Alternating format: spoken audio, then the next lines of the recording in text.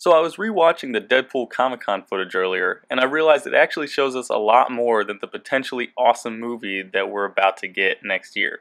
Seriously, watch a trailer if you haven't seen it already, it's amazing. The trailer actually builds on what we know about the new X-Men Cinematic Universe timeline and gives us a better look at Deadpool's place in said timeline. By the way, if you need a refresher on the whole thing, I put a link to my website in the description below where you can find a handy chart about the whole timeline. Anyway, that having been said, here are the 5 things we've learned from the Deadpool trailer. Number 1. Wade's life is completely different. In X-Men Origins, Wade mentions whipping out a couple of swords at his ex-girlfriend's wedding. Now in the original timeline, based on that throwaway line, we can probably infer that something happened to the two of them that caused them to split up. It's possible that due to Wolverine messing with the timeline in Days of Future Past, Wade and his girlfriend worked things out or never broke up in the first place, based on the fact that the footage shows the two of them still together. Not to mention the fact he's also wearing combat fatigues in the trailer, suggesting he might have been in the military rather than going to Weapon X. Number 2.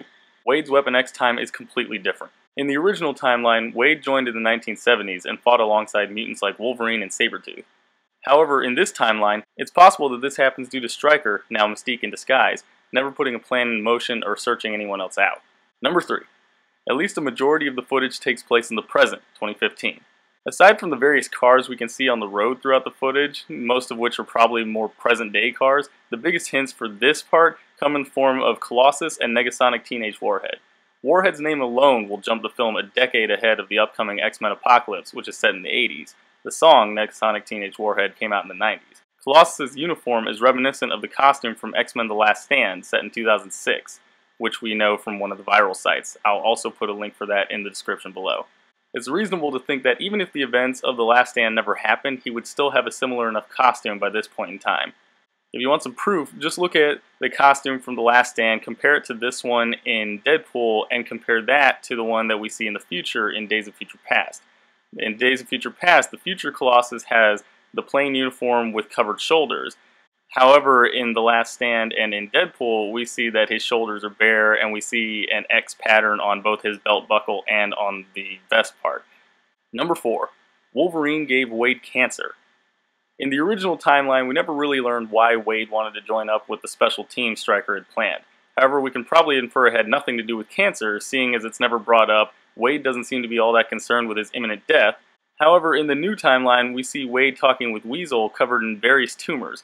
This would mean that if Wade truly didn't have cancer in the original timeline, then something Wolverine did gave him cancer in the first place. That's really messed up, actually. Number 5.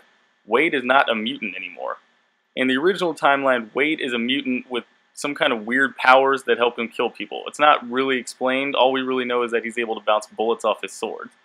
However, in the Comic-Con footage, it's said that they, presumably Weapon X, can give Wade powers and, quote, make him a superhero. Ergo, he was not born with powers in the new timeline and is not a mutant. Alright, well thanks everybody. Be sure to like, leave a comment, and subscribe. If you enjoyed all this, be sure to go back and check out my website, comicsvsworld.wordpress.com, or go ahead and follow me on Twitter, that's @comicsvsworld. Also go ahead and send some love to the Facebook page, that's facebook.com/comicsvsworld. And I'll be sure to see you guys next time. Later.